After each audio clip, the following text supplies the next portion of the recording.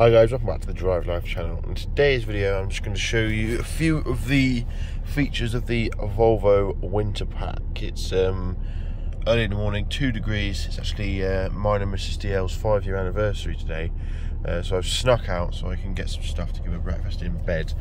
So I'm going to pop to the shop. We've got the day off work, and yeah, we'll see what happens. So yeah, these cars obviously being designed and built for Swedish weather, they come with a whole host of things that make life in the UK very easy. I think our weather is pretty mild compared to most of Sweden. I mean, we're at 2 degrees now, and in Sweden I think they're on about -16, so there's a slight difference, 18 degrees less than us, so they rely on these features a lot more. But what that means is the features are built for that sort of weather, so this sort of stuff is dead easy indeed. So let's get going. So my car's fitted with the winter pack, which came with a few things. It's definitely well worth having. My dad had a 64 plate V40 with the winter pack, and the thing was an absolute beast in cold weather. It was the best car he'd ever had. So yeah, let's get into it. So start off with heated seats, pretty much a must on Volvos, I think.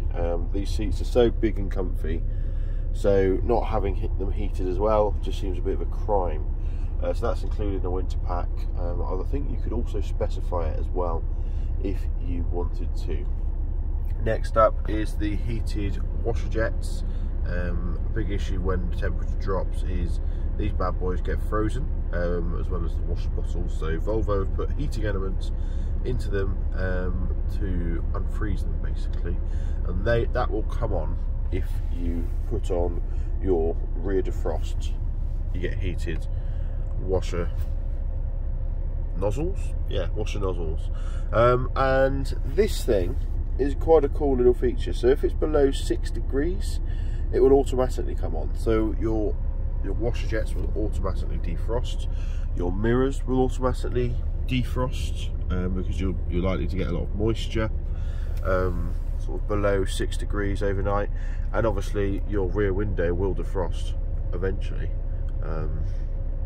So yeah, very, very nice little feature there. Now on later models you could also get the heated windscreen, which is, as quite a few subscribers rightly corrected me on, it's actually a triplex system from the 60s that Ford adopted and sort of uses their own now, from the Ford Volvo merger back in the noughties.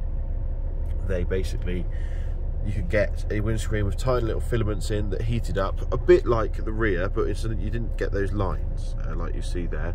It was a very, very good, it's very good, easy system to use. You just press a button and the ice on the windscreen just melts away. It's surprising it isn't sort of more universally used. It just makes a lot of sense in my book, but yeah, Ford have got the rights to that, and it's a very good little system.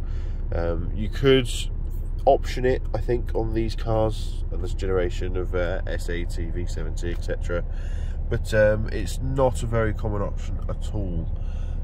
So do let me know in the comments below if you have it. It'd be interesting to know that. Now some cars came with something even more special. For really cold climates, you could get a engine block warmer, which where you basically plug the car in overnight, and there's a little heater in the coolant pipes that the car will circulate coolant round, and it will warm the coolant up, which means when you get in the car the engine isn't totally cold or the coolant isn't frozen. Now in the UK it does seem a little excessive, considering the relatively mild weather we've got. It's already gone up a degree here, so it's not actually that bad. But over in sort of Sweden, etc., Canada, there's a very, very popular option.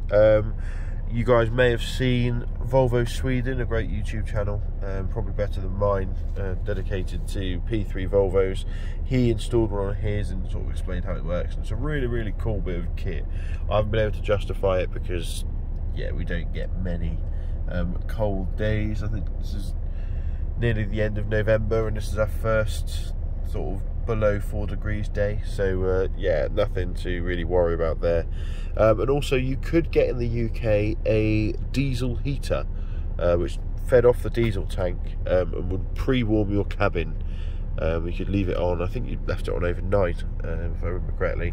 Just a little heater that just kept the cabin warm, would stop your windows freezing up. A nice little feature. You can get it on TMS Volvo parts, I think, for about £500. So I think you'd be hard pressed to justify putting it in here. But yeah, really, really cool. And then obviously heated steering wheels, etc., that are commonplace in a lot of manufacturers now, were fairly common on Volvos as well. So yeah, but that's it. You've also got stuff like the secret winter mode, which I've covered in different videos, etc. So check the channel out if you haven't seen that. But yeah, let me know in the comments below what your favourite Volvo feature is. Let me know if I've missed any, and I will see you in the next video. Cheers.